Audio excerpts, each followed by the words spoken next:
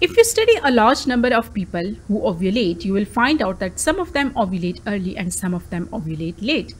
And most ovulate somewhere in the middle. So here in this video, we will talk about late ovulation along with its causes and effects on fertility. What is considered as the normal ovulation time? The general consensus is that normal length of the menstrual cycle from one period to the next is 28 days, and ovulation normally occurs at day 14. How accurate is that in the real world? A retrospective study was done on the menstrual cycle lengths and patterns in Global Cohort of women using a mobile phone app. The study involved 1.5 million women who were tracking their ovulation using mobile phone app. Only 16% of them had cycle length of 28 days. Just under 20,000 tracked their day of ovulation.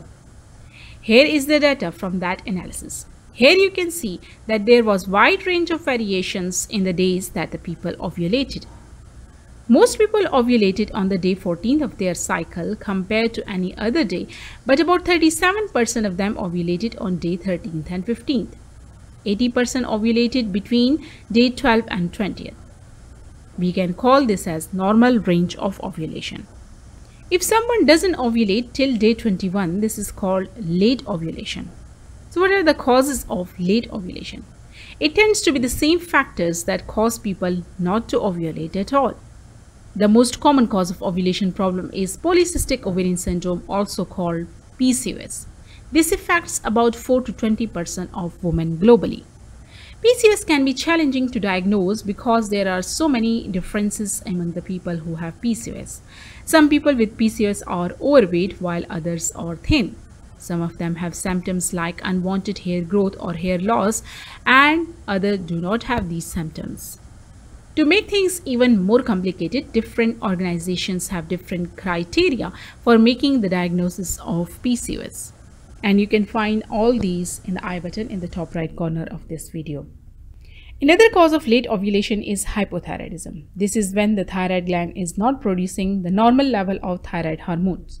About 1 in every 5 adults have the problem of hypothyroidism, but not all of them have ovulation problems.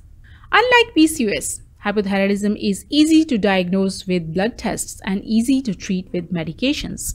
Some people may have high level of pituitary hormone called prolactin. This is known as hyperprolactinemia.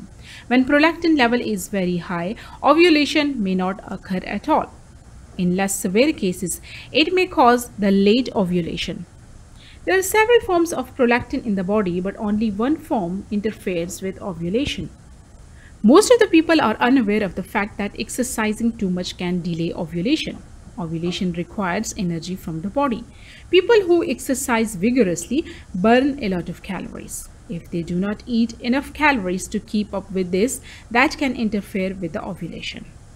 It is more common to see this problem in runners and dancers who are often thin, but is common in anybody who burn more calories than they consume. The treatment is to exercise less and eat more. What about vitamins? Study from researchers at Harvard University found out that women who reported lower iron intake are more likely to have ovulation problems. In 2006, a study was conducted on nearly 20,000 women who tried to become pregnant. The results showed that women who took iron supplements were 40% less likely to suffer from ovulation problems. The time to conceive study found out that the people with the vitamin D deficiency are more likely to ovulate late compared to the people with normal ovulation. Does ovulating late make it more difficult to become pregnant? As long as the patient is attempting pregnancy when she ovulates, then people who ovulate late can become pregnant at the same rate than the people who ovulate on time or early. However, over the course of the year, people with late ovulation will have less opportunity to become pregnant. So thank you so much. That was all about late ovulation, its causes and its effects on fertility. Subscribe on Obs and Gynae channel.